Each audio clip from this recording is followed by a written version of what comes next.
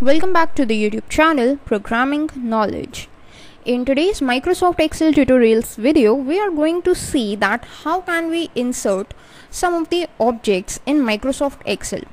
Now we already have seen about the hyperlinks, and we know that how can we insert hyperlinks over the data in Microsoft Excel. And what is the usage of these hyperlinks?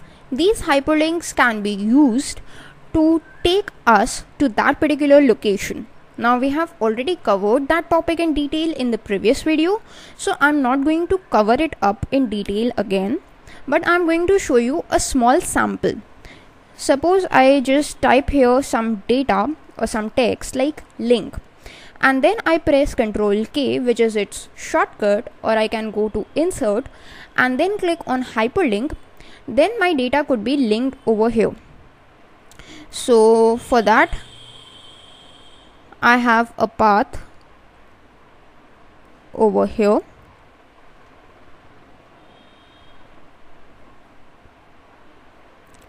So this is my path, and I want to link it with some data.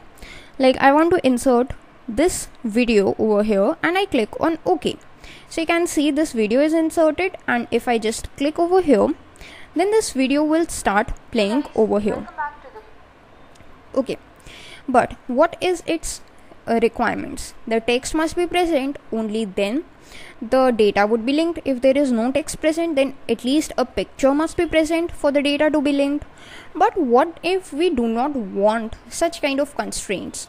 We just want to link the object, and without performing an action we want to see that object. Then how can we do that? So for that, we have an option of inserting an object in Microsoft Excel.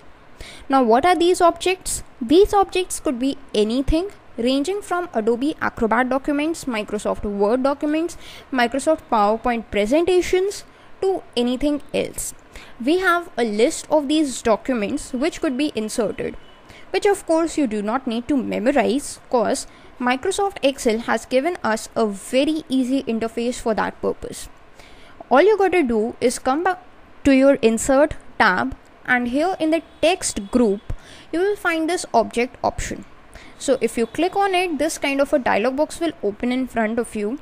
But before that, let's read that what it says. Embedded objects are documents or other files you have inserted into this document. Instead of having separate files, sometimes it's easier to keep them all embedded in a document.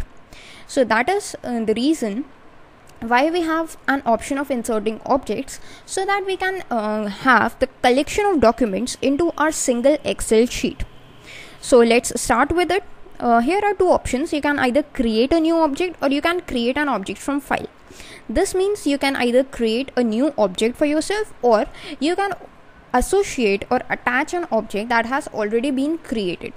So first of all, let's see create from file option.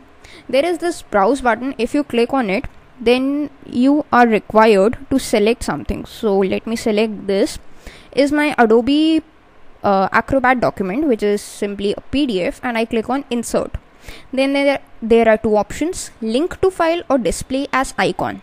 If I click on link to file and click on OK, then what happens is, you can see sometimes it takes some time, and here it is. The copy of the document is present as it is into my Excel sheet. If I want to look at that particular document, I do not have to follow the link. I do not need to go to that thing. I do not want any text or any image to be present. All I simply got to do is just open my Excel sheet, and I can read this whole document like here. So that is the advantage of inserting an object. Now this is pre-existing object. We have another variation of pre-existing object. Let's see that. I again go to object, create from file, go to browse, and this is the same document that I'm inserting, but this time I'm going to check on this display as icon option. Now what will it do? That instead of creating a copy of this document, it would display it as an icon with its name like this. And what is its advantage? Suppose you have opened your Excel sheet and you do not want instantaneously to your document to be shown to the viewer, but you want like you are in a presentation, then you want the document to be shown only when you click on it. Then in that case, this thing would work miracles for you. You can change its icon as well, but since Adobe PDF has no alternative icons, you cannot choose anything else. And you can click on OK. And after some time you can see that this has been created in front of you. You can just actually click on it and you will see that yes, my Adobe PDF document has been opened over here in a separate window. Okay, so that was about how you can work with the objects that are already existing in your PC. But what if you want to create a new document from scratch? Then how can you do that? So I'm going to actually delete them both right now. And for deleting, all you got to do is select them and press the delete key, simple. Then again go to object, and this time we are going to create a new object. So how can you go with that? You got to click on this create new tab, and in this create new tab you have a list of all these documents that are acceptable in Microsoft Excel. Now if you want to go with create from file option and want to check that whether the document that you are trying to associate is valid in Microsoft Excel or not, then you can just go to this create new tab and check it from the object type, that whether that object type is present over here or not. I associated Adobe Acrobat document and it was present in my object type, so yes, I was able to associate it. So first of all, it's advisable that you gotta check with this list. Now what I'm going to do is create a new document. So these are these documents that I am able to create a new document with. So this time I'm going to create a simple Word document. Okay, so I'm going to click on this Microsoft Word document and I'm just going to click display as icon. When I click on that, I have got this change icon option, and if I click on this, you can see these are these different icons available, out of which I can choose anything as per my wish. So I have chosen this kind of icon, actually this one, I like it, and it asks me for a caption, which I'm going to go with as it is, and I can click on OK and again OK. Now when I do that, what will happen is you can see that it has opened a new Word document, but it is not actually a independent Word document. It is a Word document that is existing inside the Excel sheet.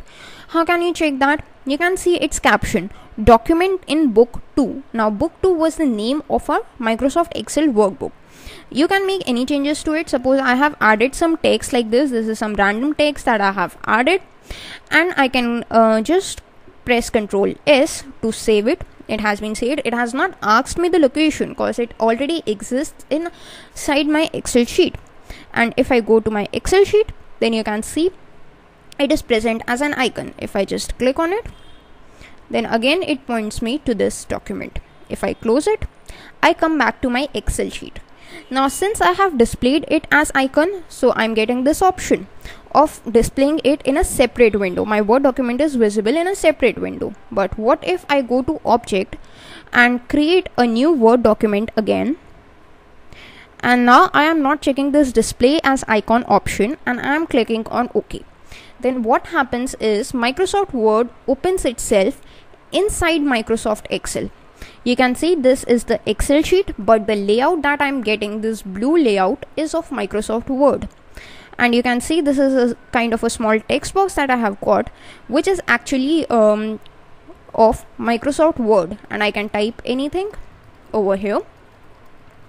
So this time I'm inside Microsoft Word, but as I click on anything that is part of Microsoft Excel in this sheet, I come back to Microsoft Excel.